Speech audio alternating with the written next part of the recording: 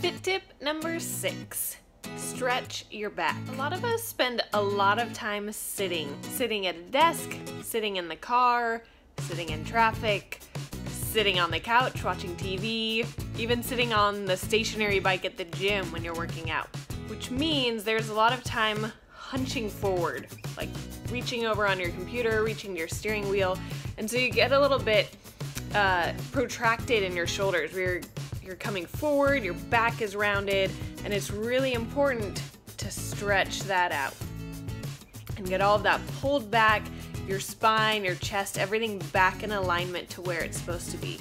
So take a few minutes every single day and use something to stretch out your back. My favorite is probably a foam roller that helps to get the back arching again, the chest open. Another great one is an ab mat, so I'm going to show you how to use both of those right now. So for an ab mat, like this, which, by the way, you can get it 15% off from ProSourceFit.com with my code Holly15. All you're going to do is turn it this direction.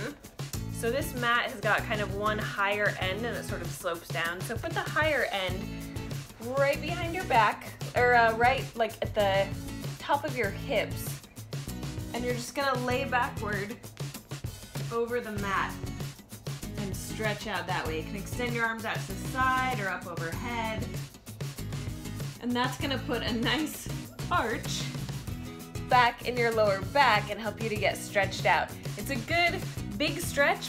This also is good, this is actually intended for doing abdominal work, but it's good for stretching at the back. So that's an awesome way to start off your day and end your day, maybe 30 seconds to a minute even, just laying there, relaxing, and letting your back kind of get that arch back into it that it should have. Another good option is a basic foam roller, about 36 inches long, like this.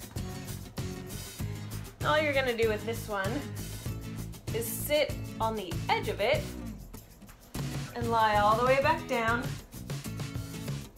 Extend your arms out to the side so they go down to the floor, and just hold this position again for about 30 seconds to a minute. You can also again extend your arms up overhead, or you can kind of go up and around and just work those shoulder blades, work the whole upper body, get everything nice and stretched out. You see there's kind of just naturally going to be an arch in my back, and this will help open up the chest and get that back in the position that it should be in. So try those 2 quick, easy tips to start your day and end your day. Also great before and after a workout. Just kind of get your body warmed up and into the right position a little bit. Guarantee it'll help you feel a lot better, especially if you have lower back pain, neck pain, shoulder pain from all that hunching and sitting at a desk. As soon as you start to pull that back and get everything back in place where it's supposed to be, you'll start to feel a lot better. So incorporate that into your routine in 2018. Hope that's helpful. Please leave comments, like, share, and subscribe if you haven't yet, and I'll see you in the next video.